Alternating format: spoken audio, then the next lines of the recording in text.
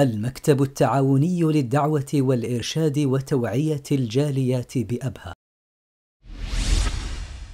ادع إلى سبيل ربك بالحكمة والموعظة الحسنة وجادلهم بالتي هي أحسن.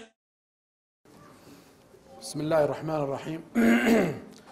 الحمد لله رب العالمين، والصلاة والسلام على أشرف الأنبياء والمرسلين نبينا محمد وعلى آله وصحبه وسلم. Praise be to Allah, the King, the very one that makes all things manifest. He manifested to His servants the signs with which they can draw lessons and guidance from. I testify that there is no God but Allah, with whom there are no partners, the Lord of the first and the last. I testify that Prophet Muhammad sallallahu alaihi wasallam is his servant, messenger, the one who was sent as a mercy to jinn and mankind. May Allah bless him, may Allah bless him, his family, companions, and those who follow them until the day of judgment. Dear Muslim brothers and sisters, tonight we meet in this series of lectures, experiences, and projects that leading to a completed and compiled picture of what a da'iyah or someone who is calling to Islam should have, plus other things. Today, inshallah, or tonight, we will, or I will talk about da'wah at the time of afflictions. As you know, brothers and sisters, when we talk about afflictions, when we talk about fitan, when we talk about trials, usually, most of the time, I think, we talk about things in the future, in a warning manner, telling that be careful, things will take place, and things, what you should do and should not do. But unfortunately, when we talk about afflictions or making da'wah during the times of affliction, I think this is the time of afflictions. We are starting living the time of afflictions, time of trials, and time of fitan and problems.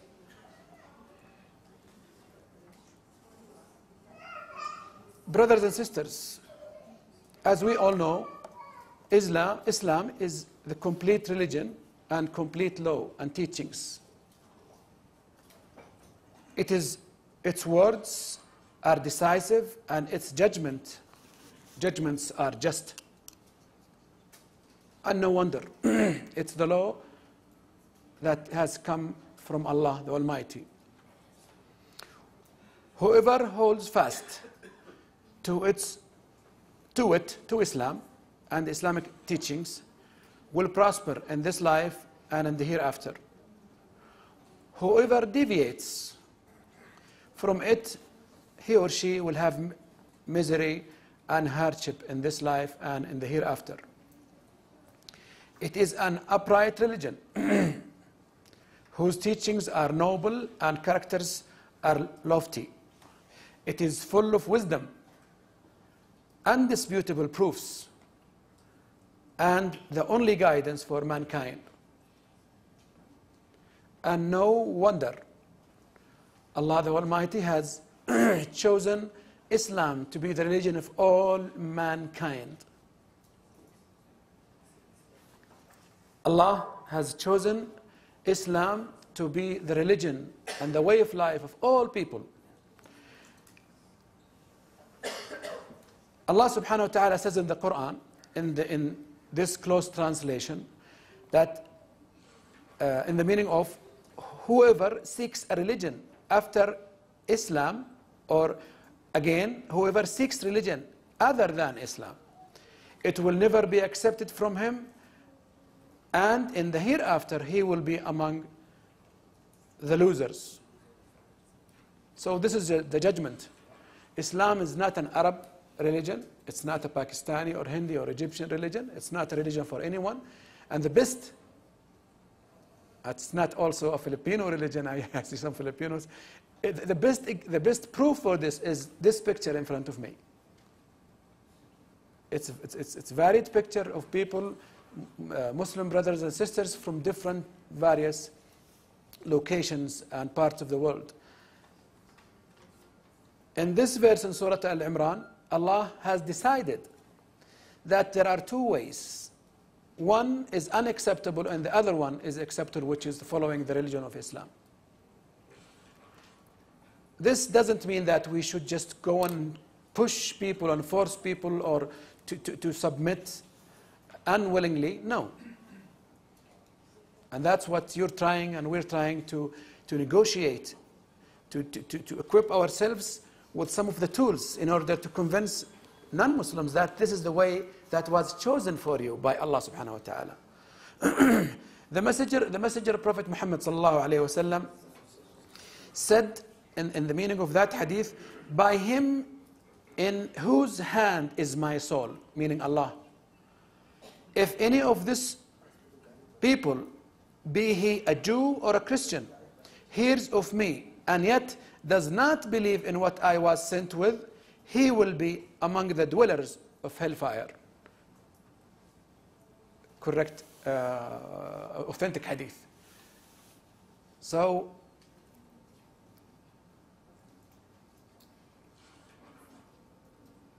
when we talk about Islam, this is something that I have learned from the media lately. I knew from the past, but it attracted my attention in the media. When we talk about Muslims,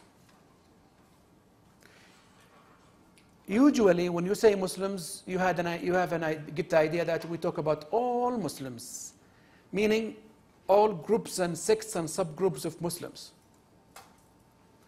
Prophet Muhammad sallallahu alaihi wasallam said the Jews divided into 71 groups. This is in the meaning of that hadith. And he said the Christians will divide it also into 72 groups. And he said this ummah of Islam, my ummah, meaning the Muslims, will divide into 73 groups, all of whom are in hellfire except one. And everyone like us now is surprised. Who are these people? I want to be among them. So when the companions asked the Prophet Muhammad sallallahu alaihi wasallam, he said, these are the people who follow the book and my teachings, my book, the book of Allah and the Sunnah of Prophet Muhammad sallallahu alaihi wasallam. And by the way, I try to draw a connection between afflictions, between trials, and between the sects of Muslims. I'm not here against any sect. I'm just trying to clarify the verses and the hadith of Prophet Muhammad sallallahu alaihi wasallam. If you look at now, look in the whole universe, the afflictions have been placed upon mostly, if not 100%, upon Muslims who are following the book of Allah and the Sunnah of Prophet Muhammad sallallahu alaihi wasallam. And by the way, this group is the decisive majority. It's the majority by all means. Just look at wars now that are taking place. They are afflicting this Sunnis or the Sunnah and Jama'ah group of the Muslims. The wars, look what is happening in Syria, in Iraq, in Afghanistan, you name it, in Burma, in, even the hardships, the torture, the killing, the prisoning of people. You see that they are concentrating on this group. No wonder it's the majority, but it is a proof of the verse, of the definition of the verse and the hadith of Prophet Muhammad ﷺ, that these are the people, these are the Muslims, as we call, and these are the people who will be afflicted. Scholars say, in the Day of Judgment, all people, including us, will wish at that time that they had all their lives full of afflictions. My family, at the level of family, financially, personal level, all levels. Why? Because of the great rewards from Allah that has been placed upon people who were afflicted and gone through trials, and they kept steadfast in the way of Allah. Now, another point here is that the enemies of Islam, the enemies of the Muslims, will try to cripple Islam and the Muslims. Of course, they will never succeed. Why? Because they are going against the will of Allah. Allah has promised us very directly in the Quran, in many verses in the Quran, that this religion will succeed. It will go to all kinds of houses. This is the hadith of Prophet Muhammad ﷺ. And it will be successful, and it will be given the status among all religions. And it will spread to the point that all people will be Muslims at a certain point of time. And the story of before the Day of Judgment, that what will happen to the people and so on, and there's no need to talk about that. Allah subhanahu wa ta'ala says in the Quran, referring to the enemies of Islam, that the enemies of Islam, or the Muslims, the enemies of the Muslims, they intend to put out the light of Allah, meaning Islam, with their mouths. But Allah will complete His light, even though the disbelievers hate it. If they hate the fact that Allah will complete His light. This is Surah As-Saff, Ayah 8.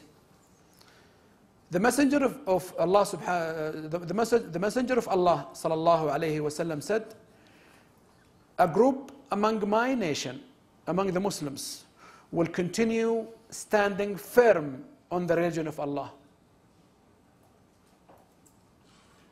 None of those who abandon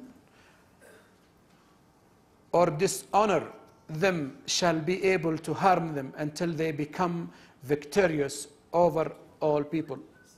Even in the way of da'wah, brothers and sisters, even in the way of da'wah, there are good Muslims who have put this objective as making da'wah to Islam as the last objective in their life, objectives and goals. And there still will be people, inshallah, like you, who will be steadfast, and they will continue standing firm as good Muslims and as people who call non-Muslims to Islam. And this doesn't mean that you have to meet Christians or Jews or Hindus or whatever and talk to them. This is just part of da'wah. Da'wah means that you make da'wah with yourself, with your family, your wife, your brothers and sisters, your neighborhood. You stem light that is spreading everywhere to light your way to paradise, inshallah, and others' ways. So this is part of the meaning of that verse, that even you, by the will of Allah, you are standing fast and firm as good Muslims by trying to educate and enlighten yourself about how to call to da'wah, to Islam. Now, brothers and sisters, Muslims today are facing different kinds of persecution from all parts of the world, as we said. They are being killed. And keep in mind, what do you mean by Muslims? When I say killed, ask yourself, where are the killings nowadays? It's among, the Muslims who are following the Sunnah, the book of Allah and the Sunnah of Prophet Muhammad sallallahu alaihi wasallam. They are being tortured, expelled from their lands. In fact, they are in terrible situations at all levels: social, political, personal, and so on and so forth. Now, let me give you some of the ideas, or some of the, simple ideas about trials. You have read about this from reading the Quran. About the fitan and the trials that took place at the time of Prophet Muhammad sallallahu alaihi wasallam, even before Prophet Muhammad sallallahu alaihi wasallam, at the time of Jesus and Moses and all the prophets. Our life is a test. Our life is a test. And if you compare your life to the life of Prophet Muhammad sallallahu alaihi wasallam, you will be convinced that really, if he had sallallahu alaihi wasallam to go through all that affliction and all that problems, he was born as an orphan just from birth. He lost his mother when he was 4 or 6. He lost his father, his grandfather. He lost his wife. He was expelled from Mecca. He was a poor man. All of these are afflictions. It did not stop him for 23 years to call to Islam. And had it been something that Allah would make easier, it would have been made easier for Prophet Muhammad sallallahu alaihi wasallam. And even it's mentioned in the Quran that when Prophet Muhammad sallallahu alaihi wasallam is conveying the message, it is very well known to Allah and to us in the book of Quran that Islam will spread. But Allah is telling Prophet Muhammad sallallahu alaihi wasallam, do your part, do your job, and the rest Allah is saying that He the Almighty will do. So if it's that case, in the case of Prophet Muhammad sallallahu alaihi wasallam, it will be the case in our uncomparable being, like human beings, regular human beings. And now, plus the wars and the killings and the political unrests as examples of the fitan and the afflictions. Nowadays, you hear about earthquakes. We had one about a month or so. And it was shocking. I don't mean really physically shocking. It was shocking to the people. Sometimes, brother and sister, when you see somebody is being, hospitalized, you think, it's not me. No, I'm just watching. No. I can visit that person, but I cannot be if you see somebody is taken to the graveyard, we all think it's others, not me. If you see somebody is getting involved in a car accident, or somebody being killed in a car accident, we all the time think it's the other, it's not me. Then where do these people come from? It will come to us one day. So, when the earthquake that we experienced, I think about, by the way, I was sleeping. I woke up and they told me there was an earthquake, and I'm like, 3 weeks or so, yeah. It will come to you. God forbids, but I mean, this is the sunnah of Allah. وَلَن تَجِدَ لِسُنَّةِ اللَّهِ تَبْدِيلًا وَلَن تَجِدَ لِسُنَّةِ اللَّهِ تَحْوِيلًا. The sunnah of Allah will take place. It will never change. So, we can experience some of these afflictions. The volcanoes, the tsunamis, the Japanese tsunami that struck, and you have seen it. It was so horrible to the people, even in other continents. Add to this some of the trials. Example are the signs that we have already experienced in what scholars call the minor signs. The minor signs is the killing, al-haraj, you go to your room, dining room, sit down, you want to listen to the news. Almost every news channel will definitely, almost definitely, bring in their session, news of people who are being killed or were killed here and there, Muslims and non-Muslims. This is one of the signs of the Day of Judgment. This is one of the fitan. And Prophet Muhammad ﷺ told us that, that the killings and the haraj, people are killed for no reason. The killer doesn't know why he killed, and the killed person doesn't know why he was killed.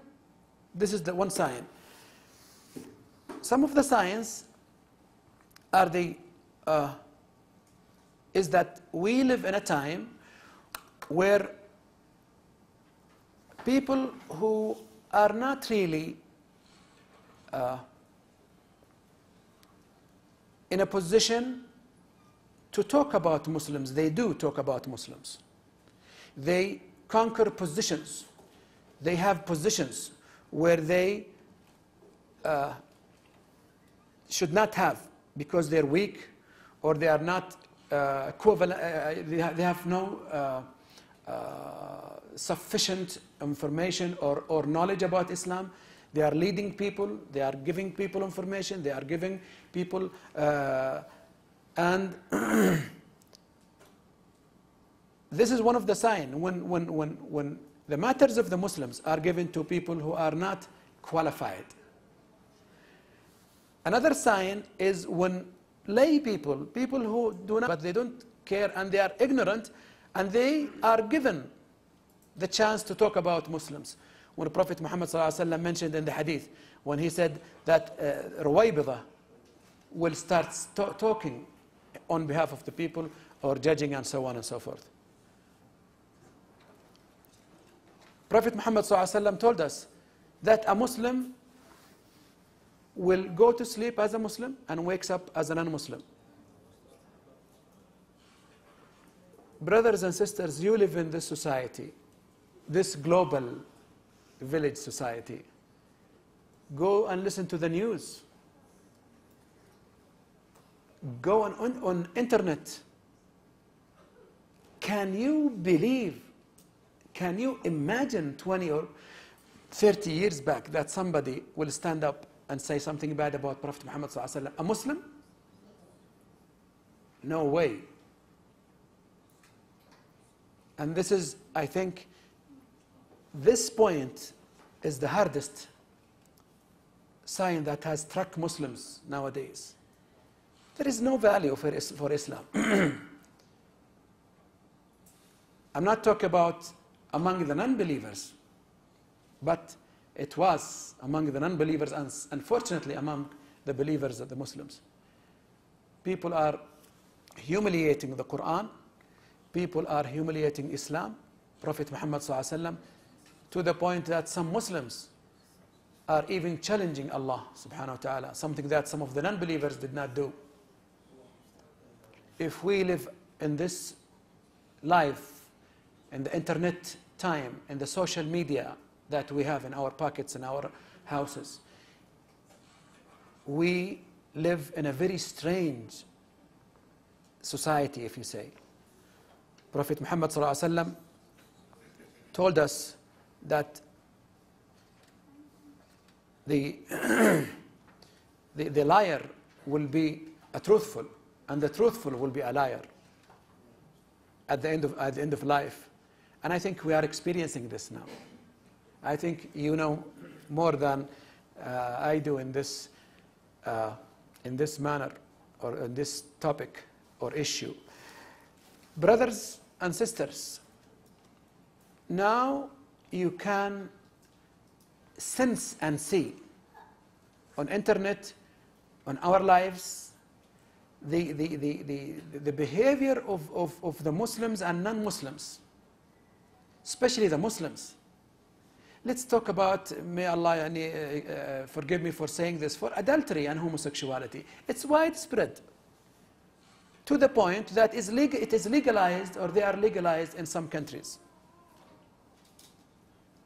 some Arab countries or some Muslim countries or some, semi-Muslim countries, they are trying to legalize homosexuality and adultery from the point of view that it is individual freedom. Brothers and sisters, we are not created and left astray. We are created by the will of Allah. Allah has created us, and Allah has sent with us the guidance, the Quran, and the teachings of Prophet Muhammad ﷺ.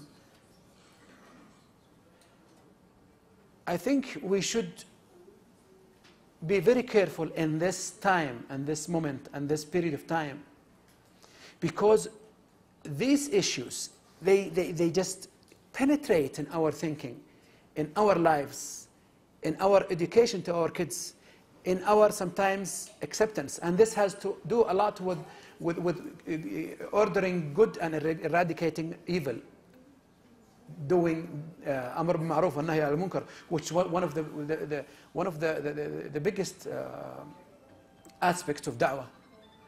If somebody accepts legalization or accept,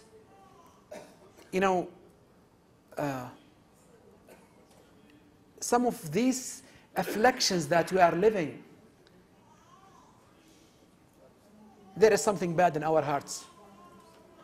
We should stay firm, steadfast, and have like a mirror, a screen, that whatever agrees with the book of Allah and the Sunnah of Prophet Muhammad ﷺ, we should accept. Whatever doesn't agree, we reject. Let them call me, you are not educated, you are illiterate. I have to please only their creator who gave them the ability to say so to me. Now, there are so many brothers, there are so many afflictions. Look at usury and how riba has penetrated in our lives. Now, you go to a bank, a friend of mine told me that he went to a bank for about maybe less than 30 minutes. And there was a big amount of money in his account. Now it's very easy to do this. Very easy to displease Allah. Because Satan is helping the other side. Usury has destroyed our lives. I'm talking in general. Look at the share markets. Look at even if the loans that are given by banks in your countries or in this country or anywhere. Even if something is not acceptable according to Islam, they go and form a committee and they try to make it acceptable. I'm not discussing that issue. What I'm discussing is the spread of riba in our society. This is another sign. Another sign also is rising of prices. Al-ghala, wal-riba, wal-waba, wal-zina, wal-zalazil, wal-mihan. All of these are signs of getting closer and closer to the day of judgment.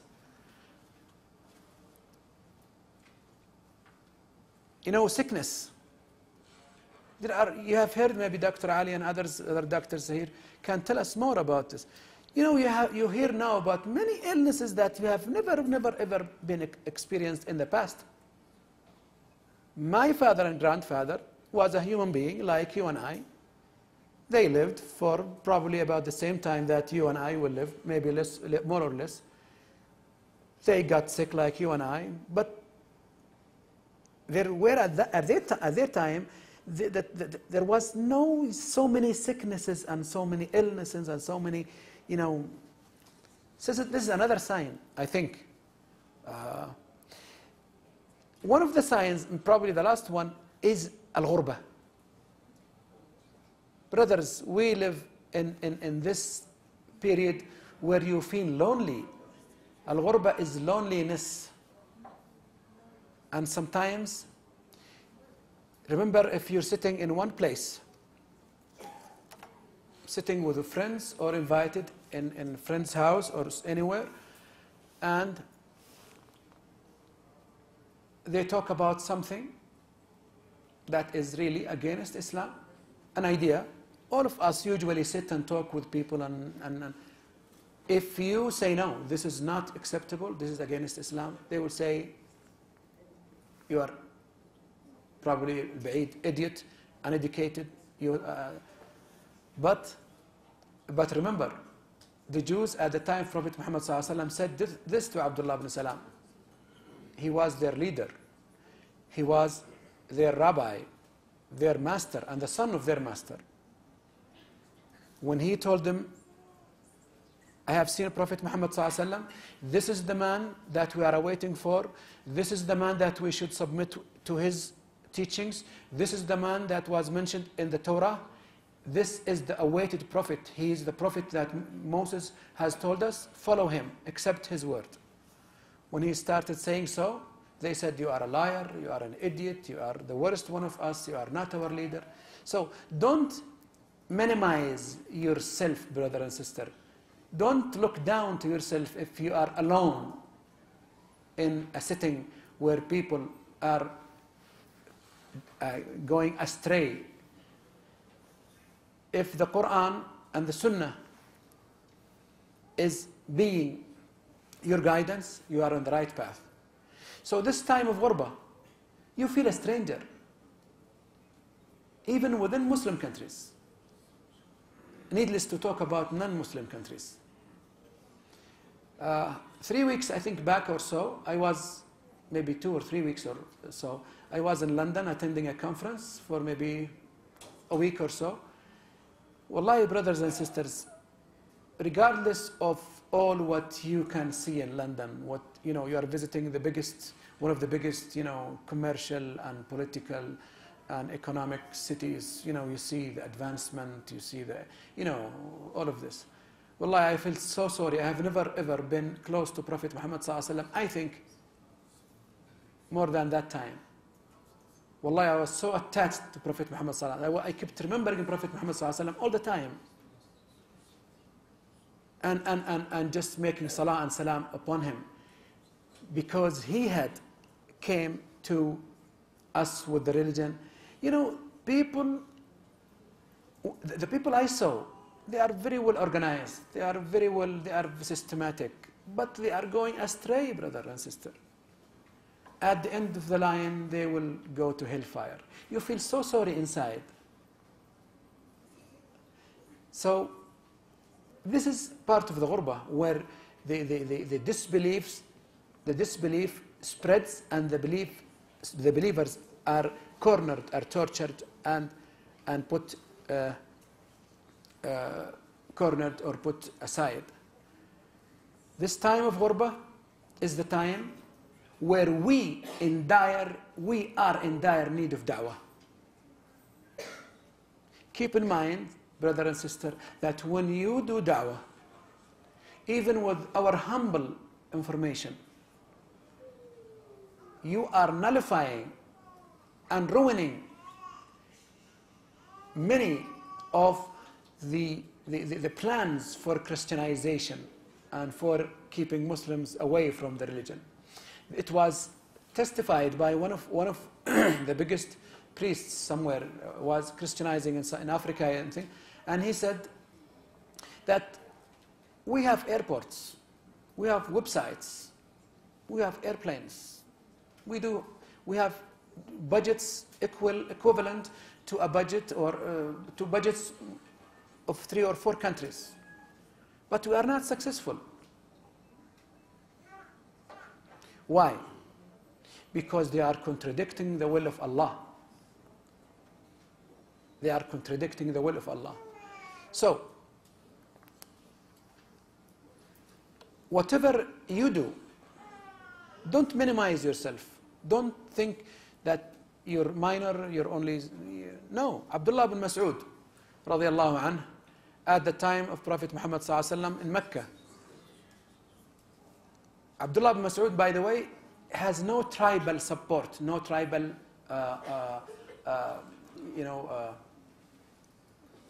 asset, a group of people who will defend him in Arabia, and unfortunately up to now. people will pay much attention to you and will take care of, will be careful when they deal with you if you have a tribal support. Abdullah ibn Mas'ud did not have any tribal support. He was a little person, a tiny person. One time, he was climbing a palm tree, and when the companions looked up and saw his legs, they laughed. So they were so small, small legs. And the Prophet Muhammad ﷺ, are you laughing at his legs? By Allah, he said, Wallahi, إنها أثقل من جبل أحد في الميزان. And this is, brothers, he said that these two legs that you are laughing at, they overweigh the biggest mountain in Arabia. I think it's one of the second biggest mountain in the universe, the mountain of Uhud. And that's why people are not valued or judged by their appearance, by their nationality, by their job, by the certificates or the degrees that they get. No. And that's why in the Day of Judgment, you are judged by how much faith in your heart, how much good deeds you have. Now, the time of Ghurbah needs us to steadfast and to even work more and more. Keep in your mind, as somebody to call to Islam, that you should educate others around you. I know that some of you have much more information than this topic than me, I know. But we're trying to negotiate, to think about ideas and raise ideas and relate to each other. Try to have the second line and the second group of people who work after you, especially in Dawah. And this is my advice to all of you brothers and sisters, whether in this country or other. People get older, people get sick, people sometimes they are afflicted with laziness. They don't really want to work more for the sake of Islam. They're busy with their children, they're doing so on, they're studying or whatever. Try to spread the word, try to re-educate people. Today I met one of my students, I think he's sitting with us, Abdullah, and I was so pleased to see him because I said, Alhamdulillah, maybe there is at least one of the people I knew who are taking the effort and calling. Now, brothers and sisters, trials and afflictions are sent to awaken the afflicted nation. It's not because Allah hates us, no. Allah loves us the most. By the way, Allah loves us the most. The Muslim is so beloved in the eye of Allah than more than any other thing. It's to awaken us. Indeed, there is a dire need for this self-examination in order to identify causes of weakness and defect. Wallahi, brothers and sisters, I met people who became more religious after the quake, the small one that we experienced in Giza. Why? Because some of them said, it's a sign that the Day of Judgment is coming, I should be ready. Or maybe there is another big one, maybe I will die, maybe I should. So the afflictions are a gift from Allah. Keep in mind that any affliction, as we said at the beginning, that at the time, at the Day of Judgment, many people will think that all their lives they were afflicted with sickness, with poverty, with all the trials and the calamities in life, because they see the rewards, the tremendous rewards of being afflicted, being patient on the afflictions, and then pass that test. Have you ever experienced, brothers and sisters, somebody who was afflicted? He was given a fitna or a test from Allah. He stood fast. And Allah rewarded him after his patience even more and more and more. I read about somebody who lost his wife, 2 children, and he was patient. He cried, you know, so much. But he said in that story, that it was a real story, by the way, that this is blessing from Allah. This is a test from Allah. I will be steadfast. And then he got married again, and he had about 9 boys and girls. 5 of them were memorizers of the Quran. There was a YouTube small video that was sent to me. Group of people, group of young people. Well, maybe some of you, I'm sure, some of you had seen it. They were roaming about in the desert. They met one Sudani. And then, have you seen it, Umar? Yes. They met one Sudani, and they said they were just trying to just laugh at him or maybe joke with him or whatever. And they said, brother, give us one of the sheep. He was a shepherd. Give us one of the sheep. We will give you money. We need to go and kill the sheep and eat and cook tonight. And you can eat with us. He said, no. They said, then if you don't want to sell it, just give it to us. He said, no. How about the grave? How about the grave? He said in his humble, uneducated words, what if I give you and then I am put in the grave? What will happen to me? This is not what I meant to say. I meant to say that the second day I received another message, which you might have received, brother, that he was given a check of 20,000 riyals by Sheikh Ibrahim Duwaish. What is good, 20,000 or 5 or good, let's say 1,000? Brothers, we have, you know, sometimes we get afflictions in our lives. We lost beloved ones. We lost money.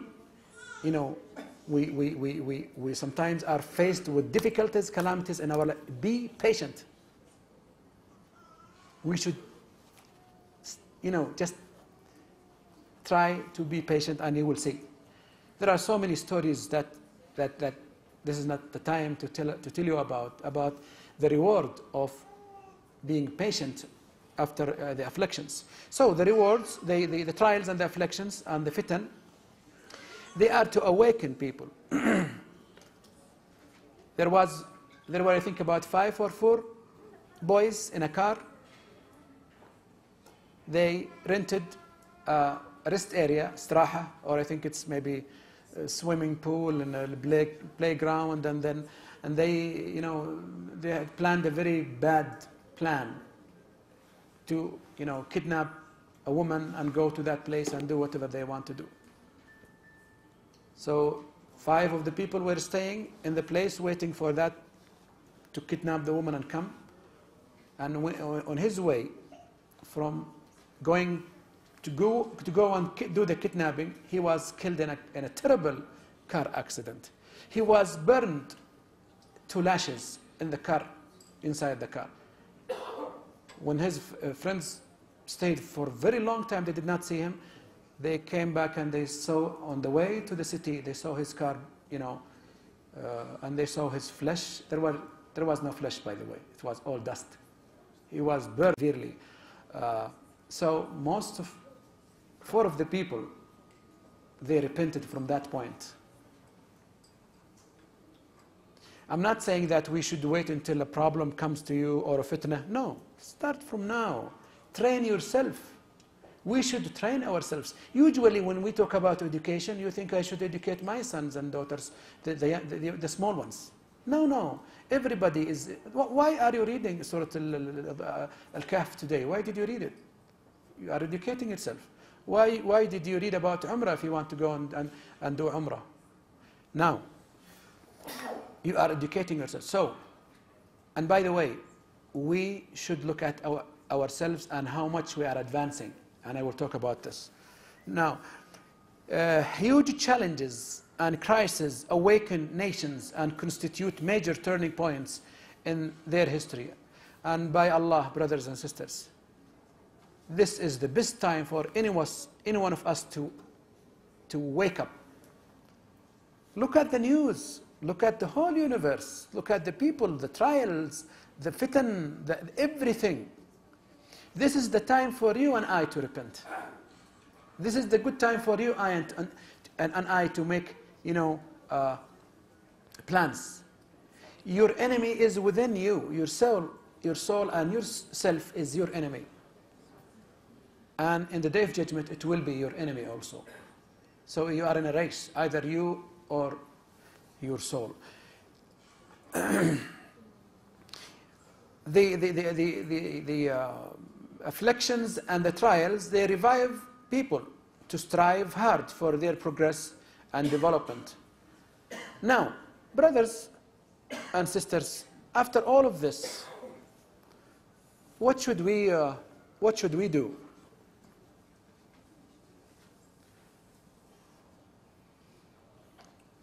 I'm not here to make you feel sad, and it's like one brother, when I was in America years back, he took his family from Colorado to Wyoming to look and to see the Yellowstone area. I have not seen it. And from the time they departed their home until they reached that place, he was playing a cassette about death and how death and what you do when somebody dies. How do you go and make the coffin and the bury? And the woman was crying all the time. And I was crying all the time. And he said, and he called me, and I said, Wallahi, and I said, when you come back, do something good, brother. Stop and eat, and don't make her sad all the time. What's the benefit? So it's good for us to think what is expected, to think what is going around, and to understand. I'm not trying to make you feel sad or I feel sad, no. But my surprise to you is that if, by the will of Allah, if you are sitting in this room with good intention, you should be proud of yourself. Whether you are afflicted, you know the reward, and whether you are not afflicted, you are listening and learning from afflictions. So, what should we do? What should we do? Should we just surrender and, khalas, we are cornered, we are killed, tortured, and at least we should stop making more Muslims? No, Allah did not say so in the Quran. Allah said, make da'wah until the day of judgment. Now,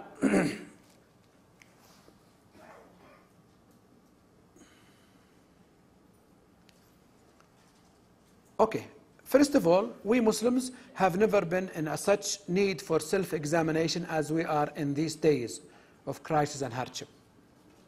We need to have self-examination, and everybody knows his and herself. Okay? Now, number two, we must understand the causes for our problems and calamities in the light of the Quran and the Sunnah and the guidance of our righteous predecessors. Now, what are the causes? Why Allah is making afflictions upon people? Why? It was mentioned in the verse that Allah is afflicting people to remind them, and they should go back. They should go back. Allah feels so happy, Allah the Almighty, when a servant like you and I is so humble, like a baby crying in front of Allah and asking for refuge, for rahmah, for mercy, and so on, so forth. And number three, when dealing with those problems, we must be truthful, sincere, and free from quirky desires and shirk. We should, with open heart, deal with these afflictions. And it must be sincere. Sincerity, brothers and sisters, this is what will keep your hasanat or spread your hasanat to other people. Prophet Muhammad told us that in the day of judgment, a person came in front of Allah and said, I memorized the Quran. And he said, you did? He said, yes. I memorized the Quran for your sake, oh Allah the Almighty. He said, no, you are a liar. You memorized the Quran because you want people to say that he is memorizing the Quran. Take him to hellfire. The same thing with somebody who went to jihad the best thing that a Muslim can do. And he said, go to hellfire because you did it because you want to show people that you are brave. Brothers and sisters, the Satan is so keen towards dismantling you from your ajr. Talk with humility, with simplicity. If you convince somebody to be a Muslim, it's by the will of Allah. Wallahi, it's not your will. Wallahi, you're nothing. And I am nothing to make somebody a Muslim without the will of Allah.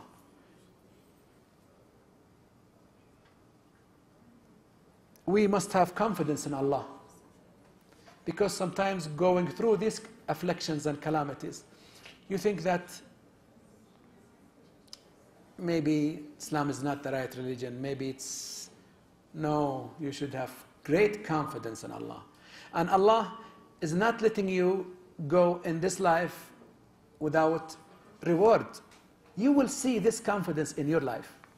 Brothers and sisters, we talk about, the most great, the king, the most generous, Allah the Almighty.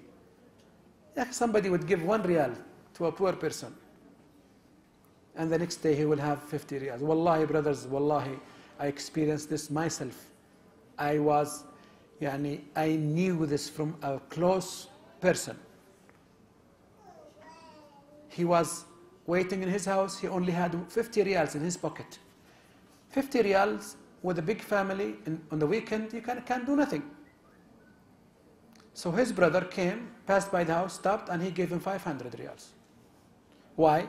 Because when he went to Salah, Maghrib, he saw a poor person and he gave him the 50. So it's 5. Wallahi, brothers. Alhamdulillah, it's Islam. And that's why when you see people like Brian and people like Muslims by birth and Muslims by convert, they are so attached to Islam. They will never ever dismantle themselves from Islam. Why? Because they see the evidence that they are following the right religion. Brothers, let me tell you this story. I all the time tell that story. There was one sister from Philippines. She came to the center 3 times. Maybe Dr. Abdullah is there, I saw him. She came the 4th time and she said, Brother Abdullah, Dr. Abdullah, I want to be a Muslim. She came 3 times willing to be a Muslim, but she was married to a non-Muslim. So Dr. Abdullah is trying to make her wait and see, She said for the 4th time, she said, do you guarantee that I will live until next Friday? I will come back next Friday. He was almost shocked, and he, as usual, what do you think we should do, brothers? One brother said, call Bin Fawzan. Bin Fawzan is like Bin Baz nowadays. So we called on the speaker, Bin Fawzan, Sheikh Fawzan, and we said, Salih Bin Fawzan, and we asked him, what should we do? He said, tell her that she should abandon, she should not sleep with her husband, and there should be nothing, or he should be a Muslim, or it's divorce. When you tell her, she will say, no, khalas, I will come back next week, and she will not come. Maybe. This is a very big thing that you are telling. You are telling to spread the family. And she had one of the most beautiful boys that I've ever seen in my life, about 8 months of age. Now, who hangs the bell? Do you know the story? When the rats thought about, who hangs the bell? Dr. Abdullah, as usual, surprised me and said, Abu Abdullah, go and tell her. Myself and brother Imad, Abu Imad, he's there, Abu Imad. We went up, we met the sister, and we said, sister, it's this is the ruling. She stood up, wallahi, brothers. This was after doing Salat al-Asr, about 50 men downstairs doing Salat al-Asr. I went up and I said this, do you understand this in English? She said yes. I said, there should be no touch between you and your husband. He should be a Muslim or divorce. She stood up and she said something, brother, even if Islam forbids this son from having this son, I will throw him between your legs. Wallahi, brother, this happens to me. Then I went down and almost about 35 of the people were crying. I'm almost crying now. Brothers, there is something in Islam that is so pushing, so, pulling us towards Islam. Islam is good for us. And this is the best thing about Islam, that no human being can find in any other religion. Islam doesn't depart you. Then this is the will of Allah. Now,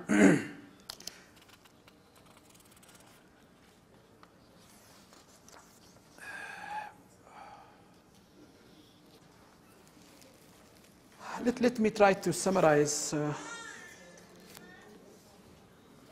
Okay. Now, let me just talk about, now, what should we do? When you're a caller to Islam, make sure that Allah has chosen you. Brothers and sisters, nowadays you are sitting in this room, listening, and I am sitting with you. We are trying to discuss and learn things to help us to call people to Islam. And at the same time, there are Muslims who are more,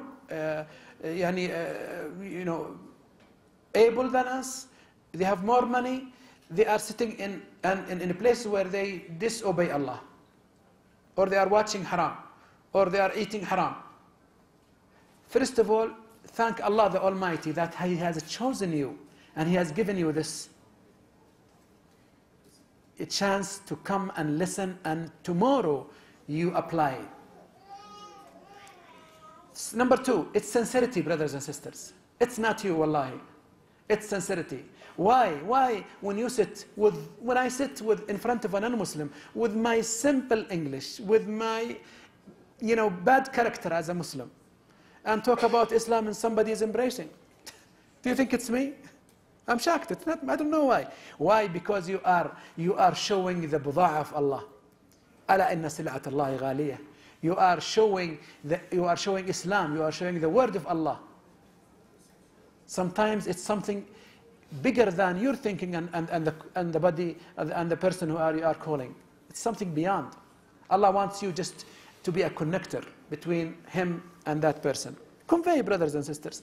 Something that you must do all the time is to progress. Don't stay where you are.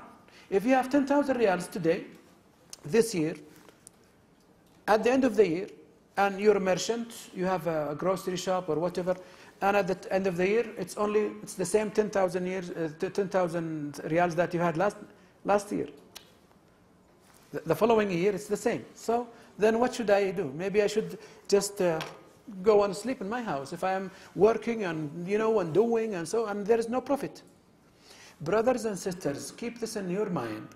If you are not advancing in da'wah, you must go back and find something bad, something wrong with you, between you and Allah, or maybe you are lazy like me.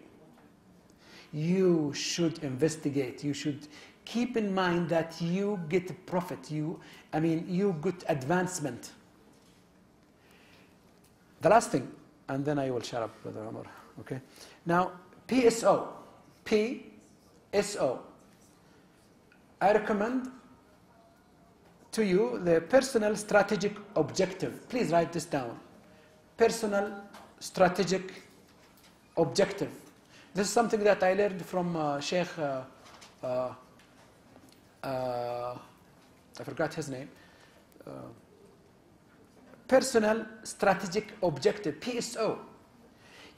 You must add to one objective or goal in your life and put it on the top after obeying Allah, that you must not depart this life before having one or more people becoming Muslims by your help, after the help of Allah. Brothers, this is the best thing that you can do.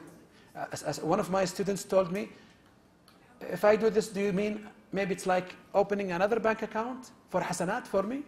And I said, yes. Some people have 3 or 4 or 5 bank accounts. Wallahi, brothers, if somebody becomes a Muslim and you're the reason, even every single letter in the Quran, every simple movement, every drop of water after his wudu, everything, even when he becomes a da'i and calls others to Islam, and 1,000 people or 5 or 10,000 people embrace Islam, they will be in your account in the Day of Judgment, by the will of Allah. PSO, keep in your mind that you have to put this in. Brothers, We are created only for one single cause. It's to worship Allah. Finally, Prophet Muhammad ﷺ said, if you had a plant, if you had seedlings in your house, in your hand, just throw it. If it's announced that the day of judgment has come, and you have a seed in your hand, just grow it. Grow it. Don't throw it, khalas, it's the day of judgment. No. Start from now. Pray for me and I do for you. I hope I have presented something that is beneficial to me and to you. And I seek, inshallah, the pleasure of Allah. May Allah subhanahu wa ta'ala give us all the knowledge of Him, the knowledge of the Quran and the knowledge of the Sunnah. And may Allah subhanahu wa ta'ala does not, test us in this life unless we are ready for that test. And may Allah give us the strength and stability if we are tested, if we are going through afflictions. Now I will listen to your notes and comments. I'm sorry, I have taken more than. Sorry. If you have any questions from the sister side or for the brother side, please ask your questions. And if you have any comments, please.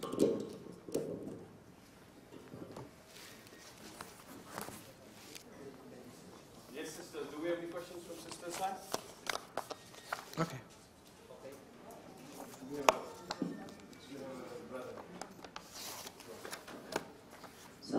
Alaykum as-salam. Thank you for this. I want to ask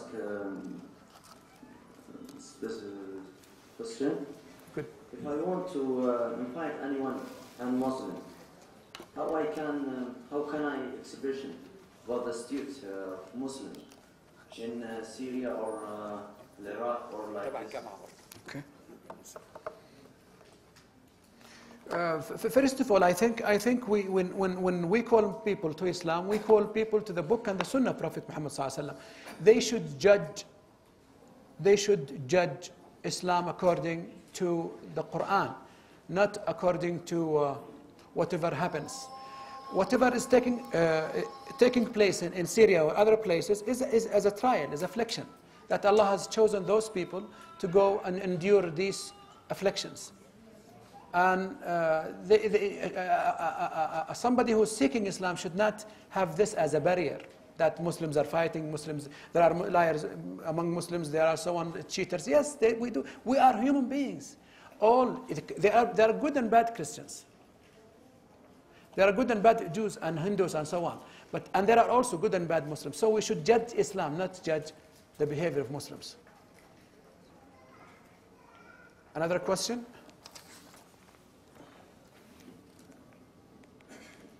First of all, thank you, Dr. Muhammad, for this nice lecture. I have a question. We want all to call to Islam, but we're afraid of making mistakes when we call somebody to Islam, or they have some misunderstanding about Islam or that. What's the, important skills or things that we have to follow to convince somebody to convert to Islam? Okay, I think the first thing is to start. And start easy. Attend training sessions like this. Start with guidance with somebody. Read about Islam, read the Quran, read about how there are booklets. Somebody, a surgeon, a professor, a surgeon, wallahi, he asked me, I said, I want to call people to Islam, but I don't know how. I speak medical English. And I said, and I gave him a brochure. 10 pieces of that brochure is sold for 1 riyal. And I said, read this, it will tell you. This doesn't mean that calling people to Islam is easy. It's not easy, brother. It's not easy. But I'm not saying stand in front of a priest and argue with that priest. No, I mean start. Develop yourself. It's only step by step. I know a student of mine who sat, and at the beginning he was teaching people how to clean their feet. People, new Muslims. And then he taught them wudu, taught them salah, and so on and so forth. Start, my son. Start. Easy. Read about the pillars of Islam, the pillars of faith, and so on and so forth. Please.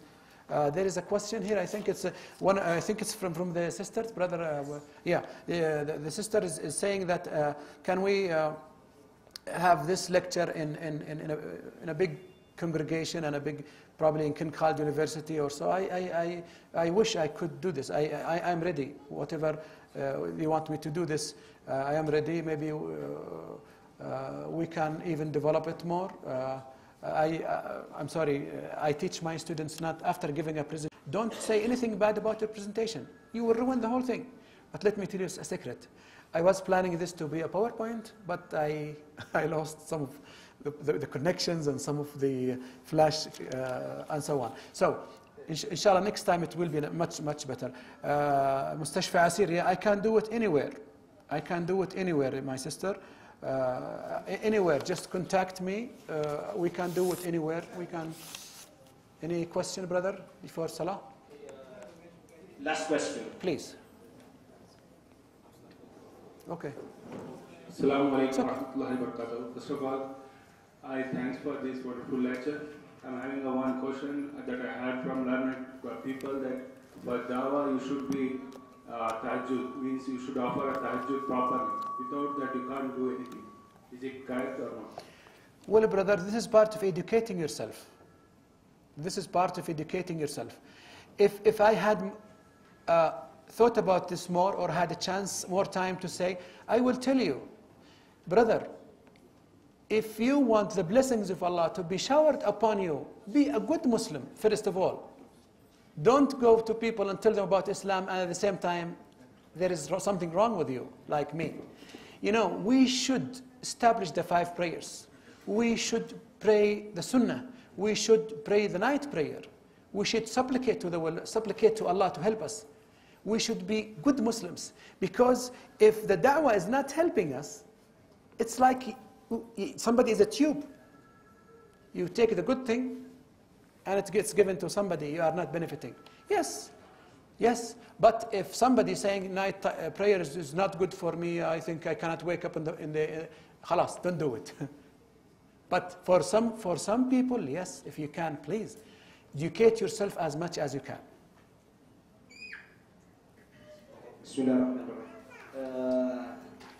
Before we close, I would like to ask question. Please. Firstly, there's so many people, or common question, that how we can make da'wah that we don't have facilities, where in fact, how to resolve it, where in fact the Prophet Muhammad said them a poor and orphan.